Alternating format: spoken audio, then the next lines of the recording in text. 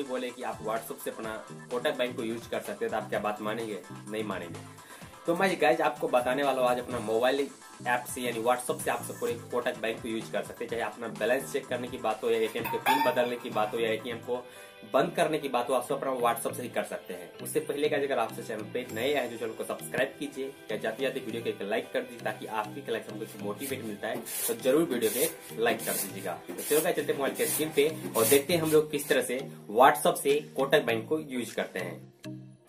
So guys मैं finally आ चुका हूँ अपने मोबाइल के स्क्रीन पे, ओपन कर रखा हूँ व्हाट्सएप एप्लीकेशन को।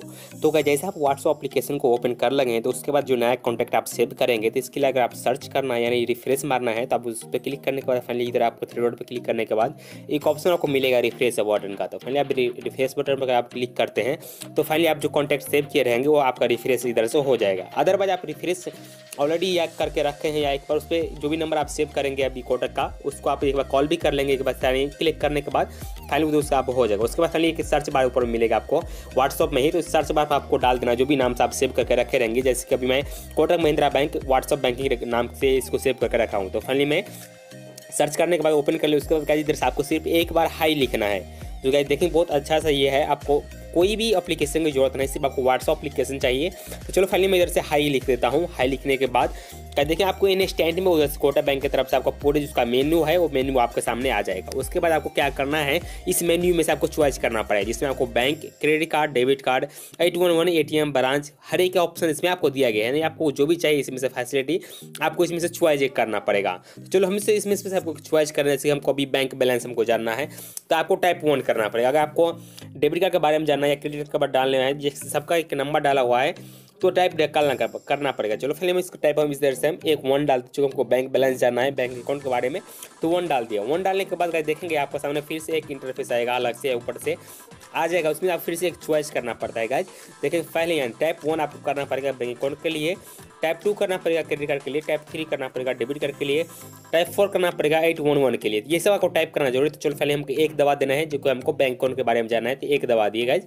उसके बाद फाइनली अभी देखेंगे आपको बताया जा रहा है बैंक बैलेंस जानना है या 3 मंथ का आपको स्टेटमेंट जानना है, आप क्या इसमें जानना है। फिर से आपके सामने कुछ इस प्रकार का इंटरफेस आएगा जिसमें से आपको चॉइस करना पड़ता है जो कि पूरे बैंक अकाउंट के माध्यम से ही ये सब आता है। तो आपको इसमें से चॉइस करना पड़ेगा। अगर CRN नंबर भी आपको अगर जानना है तो सब टाइप आपको 6 करना पड़ेगा, इधर से आप जान सकते हैं। चलो अभी हमको फिर से बैंक बैलेंस ही जानना है तो अभी हमको बैंक बैलेंस के लिए फिर से हमको टाइप 1 करना पड़ेगा जो कि एक नंबर पे ही है। चाहे आप बैंक बैलेंस भी डाल देंगे, इधर लिखना पड़ेगा आपको बैलेंस। अगर आप BL अगर आप डालते हैं तो भी आपको बैलेंस शो हो जाएगा। अदरवाइज आप पूरे बैलेंस लिख के अगर आप सेंड करते हैं तो भी आपको पूरे बैलेंस इधर से शो हो जाएगा। चलो पहले मैं बैलेंस लिख दिया हूँ। बैलेंस लिखने के बाद फाइनली हम सेंड कर दिया। उसके बाद गाइस देखेंगे आपको बोला जा रहा है कि आपका मोबाइल नंबर पे एक OTP सेंड किया गया है 6 डिजिट का, यानी 6 डिजिट का OTP इधर आपको फिल करना पड़ेगा। तो गाइस देखेंगे ऑलरेडी हमको कोटक बैंक की तरफ से एक OTP आ चुका है। तो चलो जो OTP आया OTP इधर हमको फिल करना पड़ेगा। तो चलो फाइनली में OTP जो है कोटक बैंक की तरफ से आया वो इधर फिल कर देते हैं। उसका फाइनली इसको मैं सेंड कर देता हूँ। जैसे आप OTP इधर से सेंड करेंगे आपके बैंक में यानी जितना भी बैलेंस रहेगा बैलेंस इधर आपका शो हो गया है। तो गाइस इस तरह से अपना बैंक बैलेंस भी जान सकते हैं सिर्फ व्हाट्सएप के थ्रू। अगर आपके कोई भी कार्ड कहीं गुम हो चुका है या ATM कार्ड आपका गुम हो चुका है तो आपको घबराने की जरूरत नहीं है। आप इधर से ही कार्ड को ब्लॉक कर सकते हैं, अनब्लॉक कर सकते हैं। अगर मेन्यू में आपको जाना है फिर से रिटर्न आपको मेन्यू में जाना है तो टाइप हैज करना है आपको। हैज जैसे आप टाइप करेंगे उसके बाद हैज करने के बाद आप सेंड कीजिए। उसके बाद फाइनली आप मेन्यू पर चले गए। फिर से आपको उसी प्रकार यानी फर्स्ट में जिस प्रकार आया था उसी प्रकार फिर से एक आपको मेन्यू आ गया है। इस मेन्यू में से आपको फिर से चॉइस करना पड़ेगा। अगर आप फिर से आपको चॉइस में जैसे कि डेबिट कार्ड चाहिए या क्रेडिट कार्ड का हिस्ट्री चाहिए या क्या चाहिए, आपको डेबिट कार्ड आपको ब्लॉक करना है या अनब्लॉक करना है, इधर से आप चॉइस करना पड़ेगा। जैसे कि अभी मैं चलो अभी चॉइस कर लेते हैं डेबिट कार्ड हमको अभी बंद करवाना है तो अभी हमको डेबिट कार्ड के बारे में जानना पड़ेगा। तो इसके लिए आपको फिर से टाइप करना पड़ेगा 3 यानी आपको कंपलसरी है टाइप करना ही पड़ेगा। उसके बाद ही आप उसका हिस्ट्री जाना पड़ेगा। चलो जैसे कि मैं टाइप 3 डाला उसके बाद फिर से मैं इधर से सेंड कर दिया हूँ। सेंड करने के बाद देखेंगे फिर से आपको सामने कुछ इस प्रकार का इंटरफेस आ जाएगा। जैसे आप टाइप लिखे उसके बाद आ जाएगा। उसके बाद आपको फिर से एक ऑप्शन बताया जा रहा है कि आप डेबिट कार्ड के बारे में अगर जानना चाहते हैं आप ओनली फॉर 3 डालिए। चलो फिर मैं 3 डाल देता हूँ।